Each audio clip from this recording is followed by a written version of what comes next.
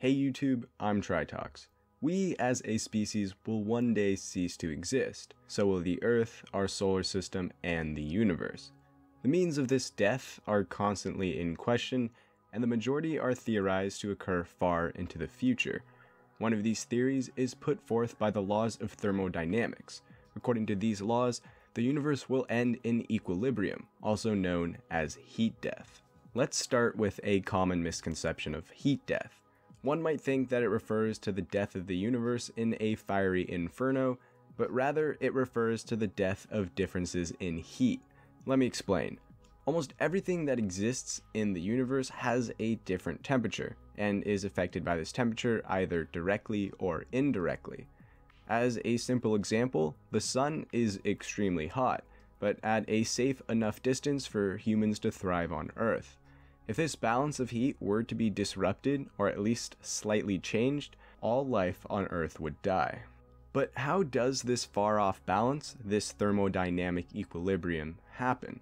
That lies with the second law of thermodynamics and entropy. Okay, those probably sound somewhat complicated, but they're in fact quite simple. The second law of thermodynamics states that entropy tends to increase while in an isolated system, which simply means there exists some barrier such that the surroundings, whatever's outside the system, cannot exchange matter nor energy with the system itself. For instance, a cube with water in it made from impossibly insulating material is isolated. This does not mean that gravity is not affecting it. The four forces always affect everything everywhere. The point is that these forces cannot provide energy to the system like the box. As for entropy, it is essentially the chaos and order, or lack thereof, that result from a certain reaction in a specific system, in this case the entire universe. According to the heat death theory, the universe will gradually approach a period of energy's equal distribution.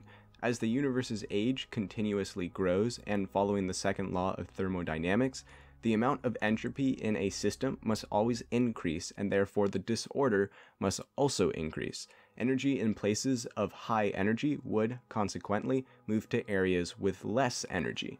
Any reaction that takes place will either result in the products becoming less ordered or heat being given off. As this occurs, all possible reactions would become exhausted and the only energy left would be in the form of heat. This is thermodynamic entropy. Simply put, since the finite amount of reactions in the system of the universe always lead to thermodynamic entropy, all energy would become heat and become distributed evenly. This theory, however, isn't infallible. If the universe were not to age infinitely and end with something similar to the possible Big Crunch, then thermodynamic entropy would never be achieved. Despite this, the universe's age appears to be endeavoring infinitely, meaning that as energy has more and more space to occupy, it fills in the areas with less energy, creating an equilibrium. In these conditions, the movement of everything would stop and energy would cease to react. Furthermore, there can never be more stuff in an isolated, infinite, ever-expanding universe.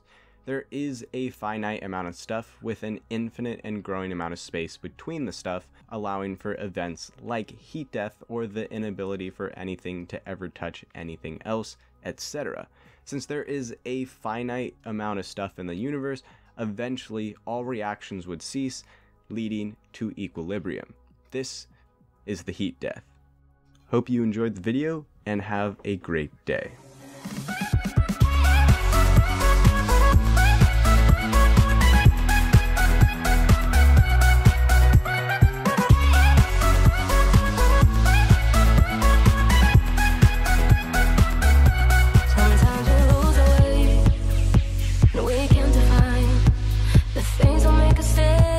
In time, I wake up every day to see a smile.